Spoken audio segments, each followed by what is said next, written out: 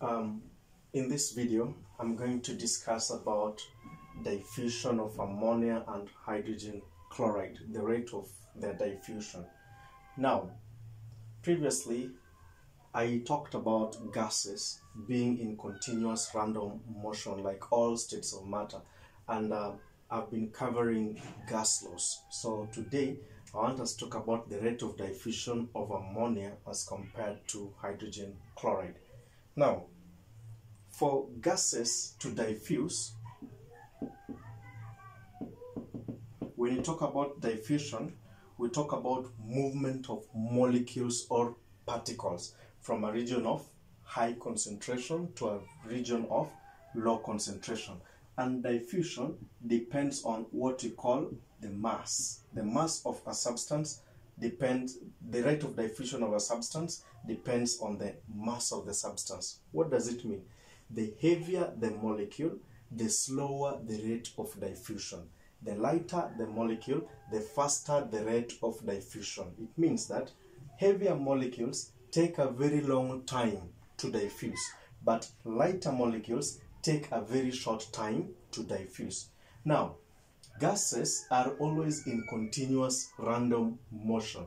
So on my left hand side, I have a glass or cotton wool soaked or dipped in ammonia solution. So when the glass wool is soaked or dipped in ammonia solution, it means that ammonia gas will be coming out from this end. Now, on my right hand side, we've been told that a glass wool is soaked or a cotton wool soaked or dipped in hydrochloric acid. Now, any acid normally have a gas coming out. For example, in hydrochloric acid, hydrogen chloride gas is normally given out. Now, it means that when ammonia gas is given out, it will move in this direction. Similarly, when hydrogen chloride gas is given out, it will move in this direction. It means that they will meet at some particular point in this combustion tube. Now, when gases diffuse, they do so with respect to the molecular mass. So when you're given hydrogen to be equal to 1, chloride to be equal to 35.5, and nitrogen to be equal to 14.0, it means that I can calculate the molar mass of ammonia. So when I look at ammonia gas, what will be the molar mass? There is only 1 mole of nitrogen, 14, plus 3 moles of hydrogen, 3 times 1. That will be 14 plus 3, giving me 17 gram per mole, meaning 1 mole of ammonia measures 17 grams. Now, let's talk about hydrogen chloride gas, HCl gas. Hydrogen is only 1 plus chloride is 35.5. That one gives us a total of 36.5 gram per mole. It means that 1 mole of hydrogen chloride measures 36.5 gram. Now, when we compare this molecular mass and we compare it to this molecular mass, which one is heavier, or rather, which one is denser? HCl is heavier. It means that HCl will be moving very slowly as compared to ammonia. Ammonia will move very fast because the molecular mass is lesser. Therefore, it is very light in weight. It therefore means that it will move very fast. Now, during the process of reaction, when ammonia gas reacts with hydrogen chloride gas, a chemical reaction takes place to form what? Ammonium chloride. And ammonium chloride is a solid, and its color is white. Dense white fumes, or rather it will form a ring or a disc. Now, ammonia moves faster than hydrogen chloride. It means that at some point in time in the combustion tube, they will meet. And to which point will they meet? They will meet closer to hydrogen chloride. this is where the disk will form. So, during the process of reaction, the white ring or disk will form at this point. White or white ring stroke disk will form at that point. This one or this knowledge leads us to what we call Graham's law of diffusion. And what does Graham's law of diffusion entail? Now, Graham's law of diffusion states that the rate of diffusion of a gas is inversely proportional to the molecular mass, the square root of the molecular mass, or the square root of the density. Now, the rate of diffusion of a gas is inversely proportional to the molecular mass or the density. It means that if I had two gases, say A and B, the rate of diffusion of gas A all over the rate of diffusion of gas B is equals to the square root. So if it is inverse proportionality, the molecular mass of B starts all over the molecular mass of A. So this is the general formula of Graham's law of diffusion. Consequently, if we have such a formula, it means that the volume of the gases are different.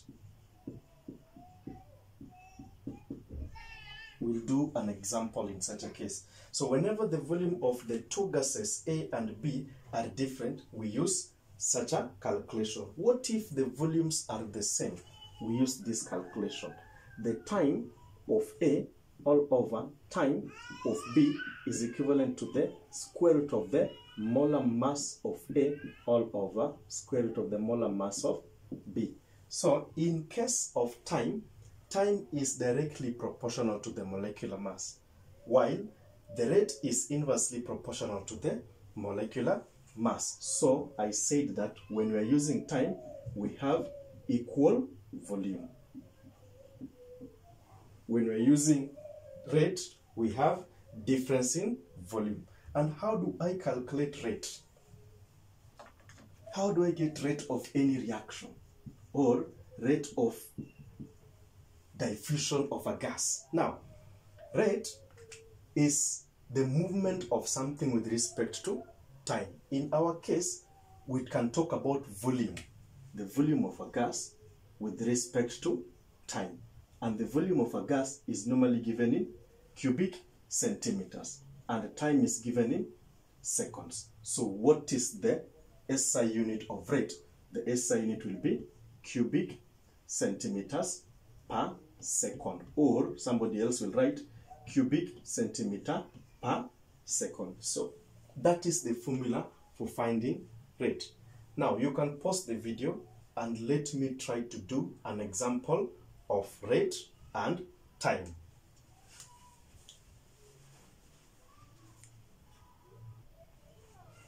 Now, I have these two simple questions on the two formulas that we learned previously in the previous lesson. And I said that Graham's law of diffusion states that the rate of diffusion of a gas is inversely proportional to the molecular mass, temperature, and pressure kept constant. Now, I gave two formulas. Now, let's look at this example one. It takes 30 seconds for 100 cubic centimeters of carbon dioxide to diffuse through a porous plate. The first thing I would always advise students is to write down anything that we're given. Now, we have carbon dioxide gas. What are we given about carbon dioxide? Time. Time for carbon dioxide to diffuse is 30 seconds. How about volume? Volume of carbon dioxide is 100 cubic centimeter. What else can I get about carbon dioxide? The molecular mass. What is the molecular mass of carbon dioxide? Carbon is 112 from this one, plus oxygen are 2, and 1 mole of oxygen is 16 grams, so it is 16 times 2. That one will give me 32 plus 12, which is 44 gram per mole. Now, how long will it take 150 cubic centimeter of nitrogen 4 oxide? Therefore, the next gas is nitrogen 4 oxide gas, and that is the formula of nitrogen 4 oxide. What do I need about nitrogen 4 oxide? I want its time. How long? How long with respect to time? What else am I given? The volume, and the volume is 150 cubic centimeter. How about the molar mass? I can calculate it. And notice the molar mass of nitrogen 4 oxide. 1 mole of nitrogen, 14, plus oxygen is 16 times 2. Therefore, 14 plus 32, that one gives me 46. So, this one is 46 gram per mole. Now, when I have certain information, I gave us two formulas. One of the formula was with respect to time.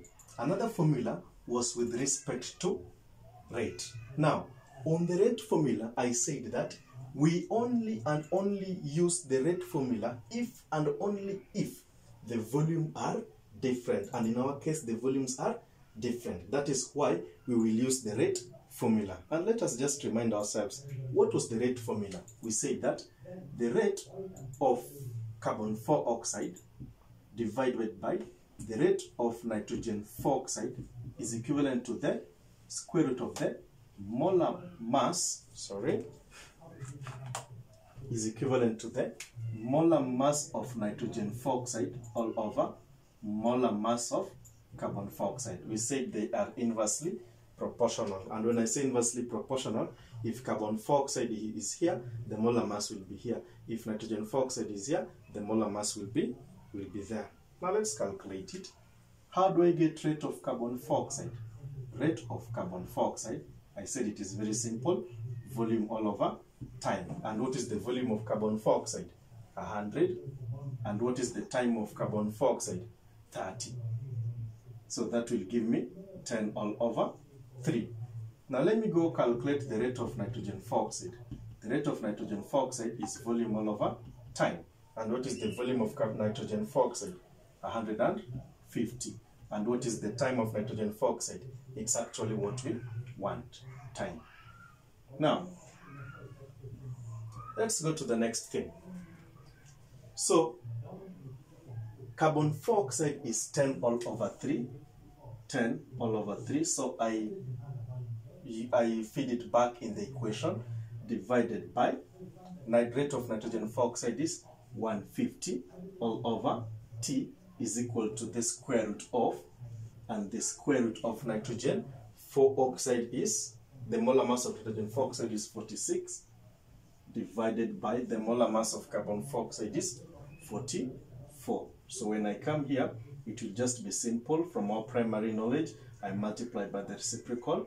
1 over 150 is equals to the square root of 46 all over 44. Now, this will be 10t all over, when we take 3 times 150, that one will give me, so when we take 3 times 150, that will give me 450, and when we divide 46 and 44, that one will be 1.022, and when we find the square root, the answer will be 1.022. So we take 46 divided by 44, then you find the square root of the answer. So when I cross multiply, if I want t alone, I'll multiply both sides by 450 all over 10 by 450 all over 10. Therefore, t will be equal to 1.022 times 450 divided by 10. So when I punch that one in my calculator, it will be now 45.99. 45.99 seconds. Now, I hope now you can clearly understand how we can calculate time when you're given the rate of carbon 4 oxide, and we can use the formula of rate to get the volume, not volume but time of nitrogen 4 oxide. So this is how simply we can handle that question. Let's go to number 2. What are we asked? How long will it take 200 cubic centimeter of hydrogen chloride to diffuse through a porous plug if equal volume of carbon dioxide takes 200 seconds to diffuse through it. Now, how long will it take 200 cubic centimeter of HCl? So what am I given? HCl. The time for diffusion is, volume given is equals to 200 cubic centimeter. And then we are asked the time. How long will it take 200 cubic centimeter of HCl? What do I know about HCl again? Molar mass. I can calculate its molar mass. And in HCl, I can still use those values, whereby in bracket, hydrogen is normally equal to 1.0, chloride is normally equal to 35.0, and then carbon is equals to 16.0, and oxygen, not 16, but carbon is normally 12.0, and oxygen is equals to 16.0. Now, HCl will now be 1 plus chloride is 35.5. So that one will give me clearly 36.5 gram per mole. So that is the molar mass of hydrogen chloride. What else am I given? Carbon 4 oxide.